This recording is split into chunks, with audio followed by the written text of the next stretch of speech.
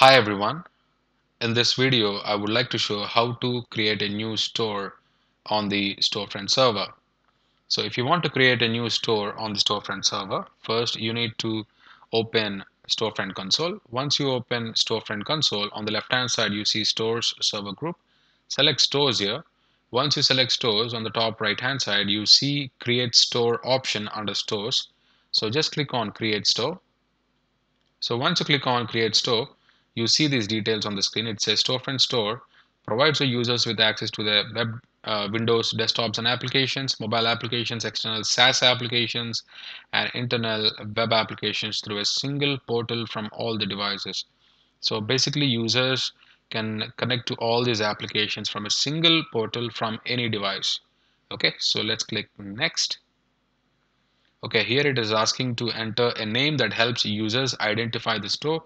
The store name appears in Citrix Receiver as part of the user's account. So we can enter the name of the store. Let's say Citrix Applications. Okay, so let's click Next.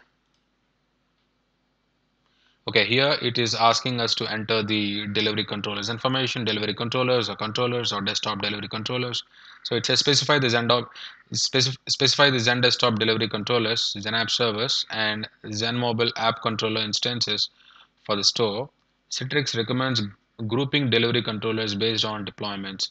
So here you can mention controllers information, or if you're using Citrix endpoint management, you can also add Citrix app controller information here, Citrix Zen Mobile app controller information here. So let's click add. Okay, it is asking to enter some display name. So you have to enter the display name, and then you need to select your environment, whether you're using Zen Desktop 7 or higher. You need to select the first option. Otherwise, if you're using Zen App 6.5, then select the second option. Or if you're using Citrix Endpoint Management or Citrix Zen Mobile, then you need to select this one. So you need to select the appropriate option, and then it asks for the server's information. So you click on add. So here you need to enter the controller information. So in my environment, it is controller.naresh.com. So this is the server name. I'm going to click OK. Okay, so if you have a couple of servers, you can load balance them, and you can check this box if you want to load balance them. And also, if you're communicating your storefront server with the backend servers on port 443, it means that you have appropriate certificates installed. And if you want to communicate over port 443 with the backend servers, then you can select HTTPS. Otherwise, if you want to just use HTTP traffic, then you can leave it as port 80 here and click OK. Okay, so yeah, so the settings have been saved. So if you want, you can edit it, or if you want to move next, you can click next. Okay, so here it says remote access. Enabling remote access will allow users outside the firewall to access resources securely. You need to add an Netscaler gateway once remote access is enabled. So if you're clicking enable remote access, it means that you have some users connecting from external network, and if they are connecting from internet or from external network, you need to make sure that they are coming through Netscaler gateway. So if you have users who are connecting from internet, then you can select enable remote access, and you need to configure some settings on the Netscaler gateway to allow the traffic to the Citrix environment. So in my lab environment, currently I don't have a Citrix Netscaler, so I'm going to leave this unchecked, and I'm going to click next. Okay, now it asks you to enter the authentication methods. You can select whichever authentication method is suitable for you. So in my demo environment, I'm just using username and password, but in real-time environments, when users are connecting from external networks, if they are coming through Netscalers, then you can also select pass-through from Netscaler gateway, okay? Or if you have different kind of authentication, you can select smart card or SAML authentication, and yeah, select the appropriate option and click next. Yeah, click next. Okay, so it says you can configure Zen App Services URL. So by default, it's already checked. So if you see here, it says enable Zen App Services URL. So what I'm going to do is I'm going to leave it default, and I'm going to click create. Okay, so I'm creating a store now. This is going to take a few minutes, so please bear with me.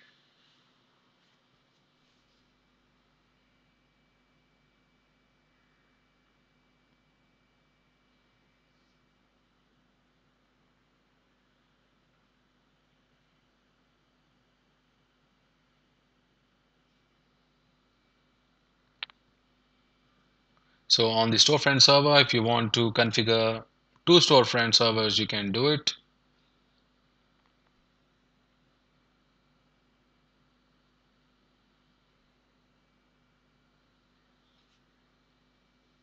So you can add two storefront servers for load balancing purpose. If one storefront server goes down, the other storefront server would serve the traffic.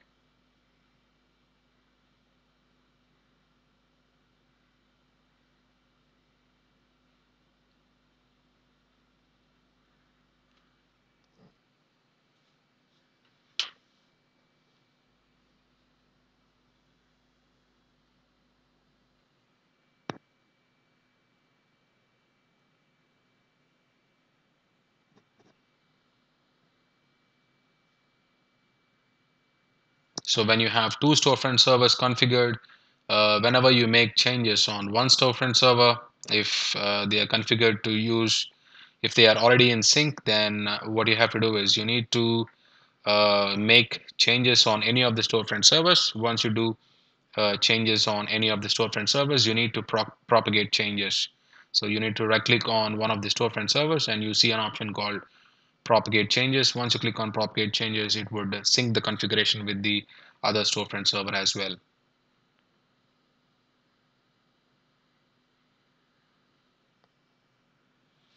So this is still creating store.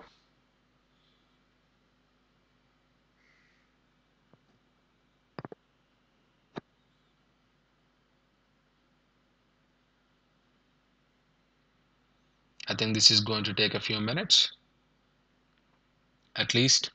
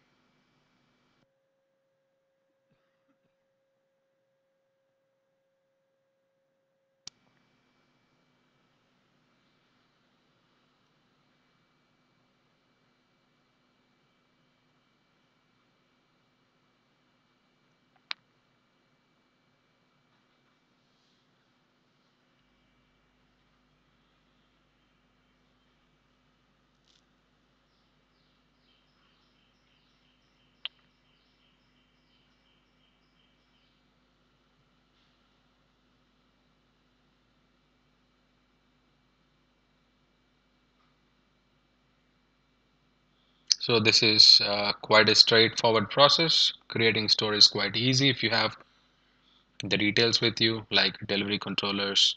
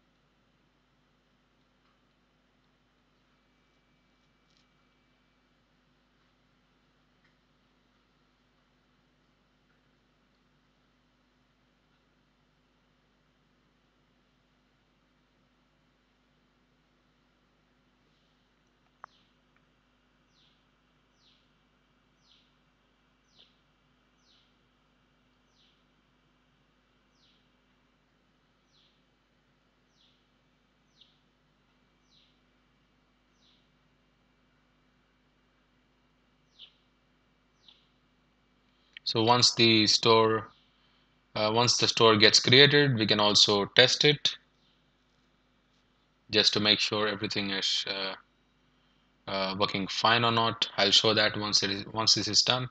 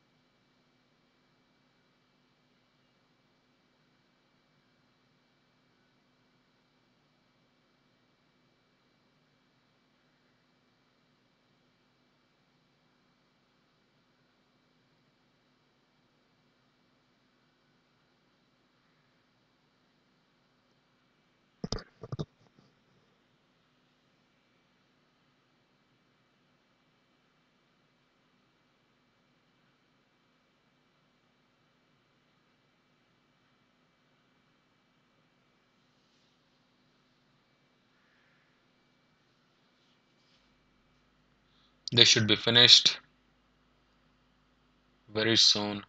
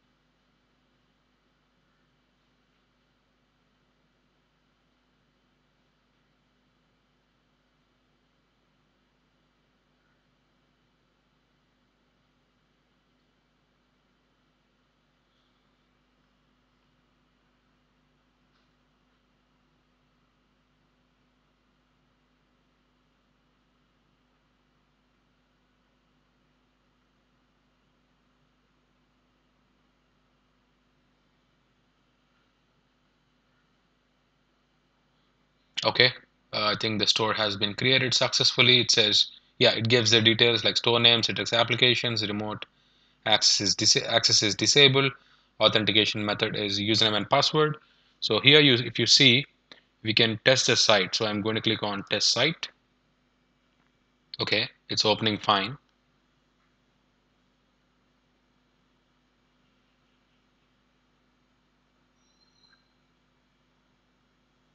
All right, it is opening fine without any issues.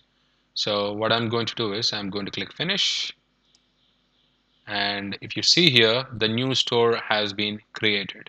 Okay, so Citrix Applications is the store which was created a few minutes ago. So this is the new store, and it is reflecting here. So yes, this is how we can create store on the storefront server. So I hope you find this information helpful. Thank you for watching.